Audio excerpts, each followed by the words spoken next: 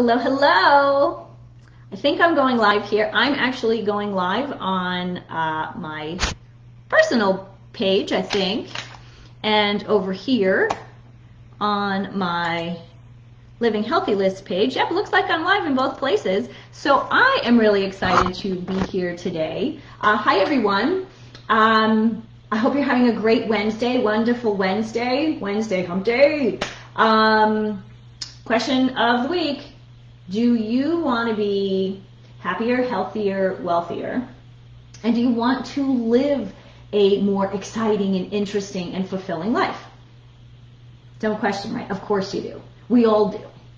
So for those of you who don't know me, I'm Denise Stegall. I am the founder, CEO, and curator, aka editor, of Living Healthy List at livinghealthylist.com, where we provide you with honest and reliable information on health and wellness and personal development and how to bring some fun back into your life. And we do that through our different experts who are all experts in their areas of health, wellness, personal development, and fun. So definitely, if you're new to Living Healthy List, check out our website. It's a lot of fun. There's a lot of stuff going on because we know when it comes to living a healthy lifestyle, all those pieces really matter. So June is Men's Health Month, and I know I've been talking about that the last couple of weeks. And so in honor of the guys in my life and the guys in your life, I'm taking a little bit of a tweak to what I usually talk about, because most of the time I'm talking to women, and I know that. When it comes to being the caregiver and the person kind of in the home that's making sure that people are getting to, eating right and getting to their doctor's appointments and taking care of themselves, more than likely it is the woman in the house. Sometimes it's the guy, sometimes it's the dad, I will give you that. And hopefully those are the guys that are catching me live and are on Living Healthy List to learn and grow and to be happier and healthier and wealthier. So obviously, we want to be happier and healthier, and obviously so do the men in our lives. Just because we want more doesn't mean they don't want more. Of course they want more. And that's not to say that life isn't good right now. My life is good. I can't complain. One, I'm in Minnesota and it's sunny. It's not raining and it's not snowing. So I'm pretty excited about that. I have a nice house. I've got an amazing husband. Typically we travel. We're not doing that right now. But life is good. But it doesn't mean that it can't get a little bit better. And so what do we do? How do we do that? How do we make it better? So what I did for Men's Health Month, and you'll start to notice this if you go on the website, you'll see some of the new blog posts. I interviewed some different experts. What makes them different?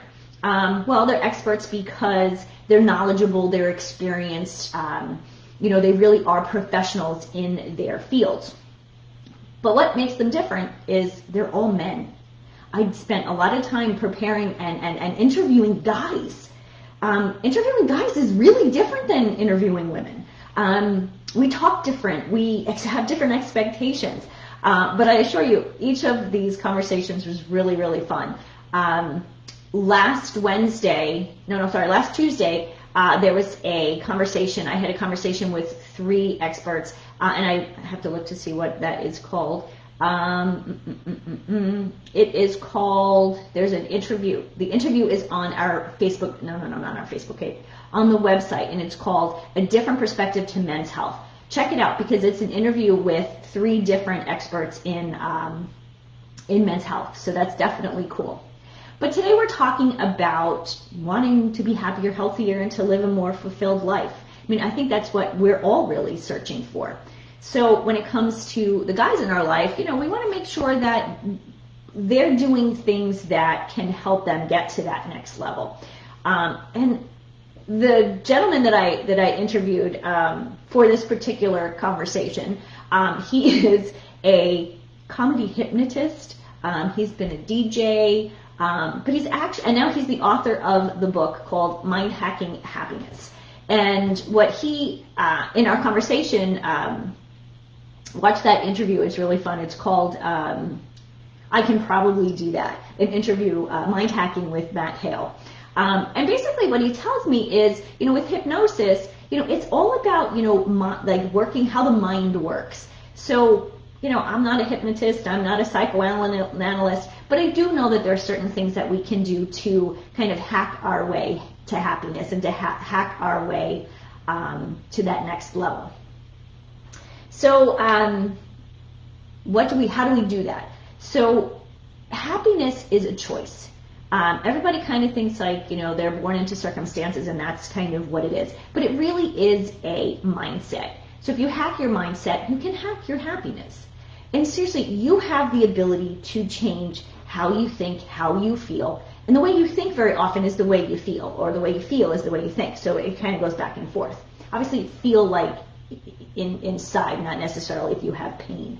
But these are things that we need to make sure that the guys in our life, that they know that the way they think, and sometimes as we get older, we kind of get stuck in a mindset that maybe is beneficial, maybe is not beneficial.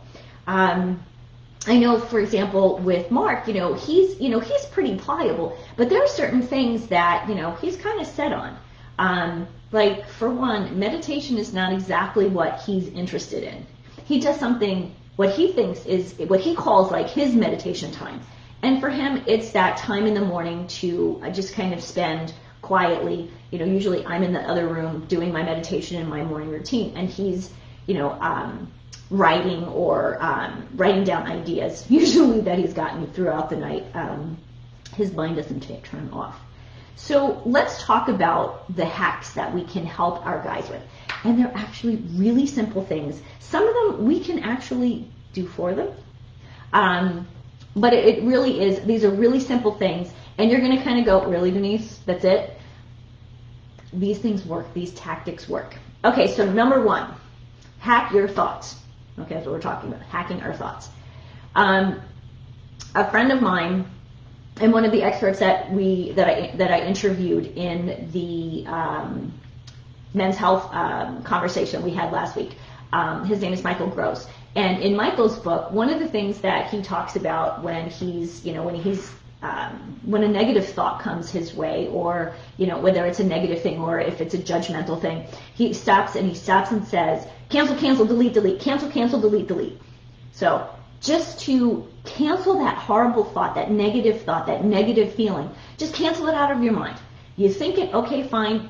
Sometimes you can't help when things come your way, but you don't have to continue to think it. Just by saying cancel, cancel, delete, delete, I don't know why, but it works. And then this is the next step. And so this is step one, step two, I guess. But it doesn't have to be. Cancel, cancel, delete, delete can be used on its own. This next thing, and this is something that I learned from Gabrielle Bernstein. If you've ever read any of her books, she's really great when it comes to spirituality and connecting with the universe and the law of attraction, basically. And so one of the things that I learned from her that I do on a pretty regular basis is called choose again. It's the choose again method. You have a thought, and it's not a good thought, it's not a happy thought, it's not a positive thought, it's negative. You could do cancel, cancel, delete, delete. Or you can just simply choose to make a different thought, choose to have another thought. So, for example, you have a negative thought that comes your way. Say it's, somebody walks by you and you're thinking, what the heck are they wearing? Like, what on earth, didn't they look in the mirror? We've all said it. I don't care who you are. We have all said it, maybe not out loud, but to ourselves. But that's so negative. I mean, talk about, being judgmental. But it really is a negative thing, and we don't want to be negative. So, okay, so what's that more positive thought? What's that choose again thought? Maybe it's, that person, they have a style of their own. They're unique. Those are much more positive than, what the heck is she wearing? And I'm sure that there have been times in my life where people have said about me, what the heck is she wearing? Hopefully not, since I would have been in my 20s, but before that, the 80s were kind of hit or miss when it comes to clothes. So cancel, cancel, delete, delete, and choose again. I love choose again because it really does right away bring you to that, from that negative to that positive. And it's such an easy way to hack your mindset. And, when you're judgmental, you kind of bring yourself down, your feelings, you can't be happy if you're judgmental. It just doesn't work. You can't have these two conflicting, happiness and, judgmental is kind of unhappiness. You can't have both at the same time. It's one or the other. So that's the second one. This is something that I've learned from Mel Robbins. She has a book called 54321. I've actually never read the book. I have it upstairs in next to my bed, and I've read the first couple of chapters. But the concept, I absolutely love the concept of this. And so I've been doing this myself the last few weeks, and it's kind of cool. Mostly because it makes you act. So the 54321, I've done this for a couple of different things. One, it helps you to act upon something or not act upon something. So, okay, so again, we'll use the lady who's walked by with some crazy outfit, and you want to say something, or you want to say something negative, but, rather than saying anything out loud, you just 5, 4, 3, 2, 1, count from 5 backwards to 1, and then you make the decision. Do you say something? Do you not? In those 5 seconds, you'll probably realize that it's probably not worth saying anything. And so when you don't look stupid, you haven't made the person feel bad, and you can actually move on in a more positive way. So I like that a lot. When it comes to making decisions, I found this is really happy too. How often do you do you not make a decision on something, and not making a decision is actually a decision, and maybe it's not the right one. So, you're kind of vacillating. Should I do this? Should I do that? What should I really do?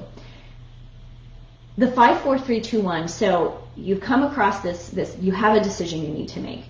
And rather than, making a jump decision or a quick decision, you want to think about it for, just 5 seconds. And in those 5 seconds, you will know what the right choice is. You'll just feel it. And again, it's making a choice as opposed to not making a choice. It's, taking a stand rather than not taking a stand and sitting quietly. It's, connecting to the person, online that you want to connect with. For example, I know I have somebody who I want to connect to for professional reasons. And, I'm a little nervous. But I know when I'm going to be sitting at my desk shortly, and I am actually at my desk. I'm just at the corner of my desk because this looks better than the other corner of my office. But I know I'm going to do 5, 4, 3, 2, 1 and pick up the phone. I hope so. That's going to make my choice. If I don't pick up the phone, I'm going to lose out. But it does help you to make the decision. And when you make good decisions, when you're making decisions and you're making good decisions, that really does help you to find that happier, healthier, and wealthier life. Connecting with this person could actually help my business. So that's a pretty good idea, right? The next one is just called the 1-minute meditation. And I know I said before, most guys aren't into meditation. As the years have gone on, I do find that more and more men are finding meditation useful.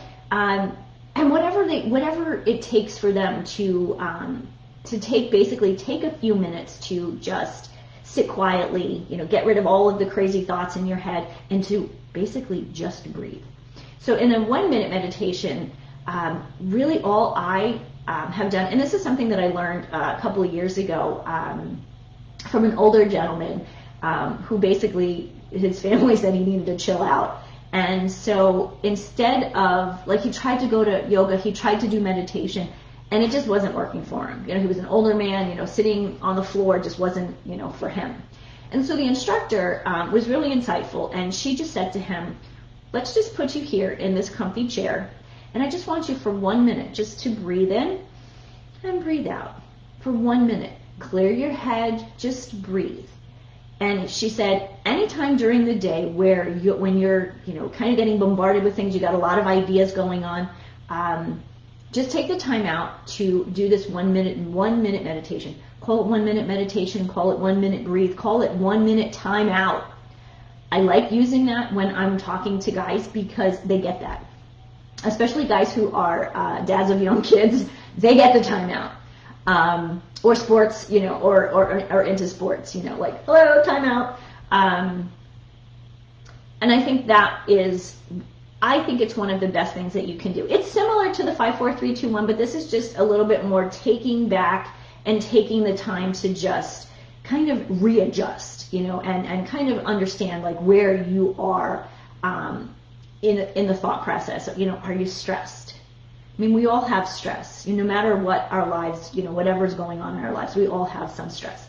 But sometimes we just let that stress kind of bombard us, and just taking 1 minute at a time, a few times a day, can really help you to reassess and to better understand who you are, how you're feeling, and to move forward in a more positive way. And again, it's to be happy and healthy and wealthy, it is about positivity. Negativity cannot work. And again, it's those conflicting things. You can't be happy, healthy, and wealthy and live a fulfilled life if you're unhappy and you're miserable and you're grumpy. It just doesn't work that way. You can't have, it doesn't work. It's one or the other. And so, yeah, at times, you're not going to be in the best of moods. But if you are focused on being happy and healthy and positive on a more often, that's how you find that sweet spot and find that exciting, interesting, fulfilled life that you are looking for. And the last one, so let me just follow. So the first one was cancel, delete, choose again, 5, 4, 3, 2, 1, the 1 minute timeout. Morning, Annette. And so number 5, so all of you who know me well, know that my background is nutrition, is food and nutrition. So number 5 hack. And I struggled to say this is number 5. I really wanted to make this number 1 because I think this is one of the most important pieces of living a happy, healthy life, fulfilled lifestyle. Number 1, eat real food. Hack your diet. How simple is that? Hack your diet. Most of us are running around eating stuff that normally just that you really wouldn't eat on a typical basis if you had the time and you were being thoughtful. So by hacking your diet, I really just mean eating real food. I talk about this all the time. It's one of the 3 pillars of success when it comes for living healthy lives. Eat real food, make good choices, and be accountable. Eat real food is essential for your happiness. It's obviously essential for your health. If you're healthy and you're happy and you're positive, that wealthy piece comes, it just happens. Because you're making good decisions, you're being accountable for things, and all of this positivity brings positivity. So what I want you to do with eating your real food, I want you to eat your rainbow. Eat all the fruits and veggies of all different colors. I want you to eat good fats. Avocados. I love avocados. Yeah, they're high in calories, but they're so high in so much good nutrition. And let's be real, you can't eat a lot of avocados because they're really heavy, but a half an avocado in a salad, oh my gosh. I had a quarter of an avocado in with my eggs this morning. So this morning I woke up, I was really hungry, and so I had eggs, I had some protein, I had avocado, there's my healthy fats, and I had berries, and there's my carb. So it kind of covered everything, and it was a delicious meal. It's something that I would eat. It's real food.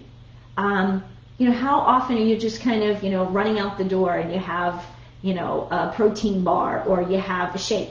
And I love my shakes. I mean, I do a protein shake probably once a day. Usually I use them as a meal replacement as I'm doing things, especially if I'm trying to lose a couple of pounds, which it seems at this middle-age stage that seems to be kind of consistent. But what else? Nuts. Eat your nuts and seeds. They are high in your omegas. They're high in fat, good fat. They're high in protein. And then this is a big one. Eat your fish. I know. People are like, ah. If you look at my Facebook page from the other day, I made this amazing red snapper, salt-crusted red snapper. It was absolutely delicious. And it's not fishy. That's what I love about red snapper. But why do I want you to eat your fish? I want you to eat fish once or twice a week because the omega-3s in fish oil are basically brain food. And if your brain is nourished, guess what? You're thinking clearer, you're making good decisions, you're being accountable, so you can live that happier, healthier, wealthier life that you are, that you're striving for. Again, lots of things, there are lots of ways that you can, find happiness. No, you have to create the happiness within you. And these 5 hacks, these 5 mind hacks can really help you along the way. Sorry, my phone keeps blowing up over here. So I want you to understand this. You get to write your story when it comes to how happy you are, how healthy you are, how wealthy you are. And wealth doesn't necessarily need to be, financial, but it's most of the time. Bringing that excitement into your life and that intrigue into your life. You get to write that. You get to do that. And you can only do that when you have a positive, happy mindset. Happiness is a choice. It's not a chance. So I'm going to leave you with that one. Till next time, make health happen, win wellness, learn something new every day, and have fun doing it. I'm Denise Siegel with Living Healthy List, and I'll see you again next time. Bye.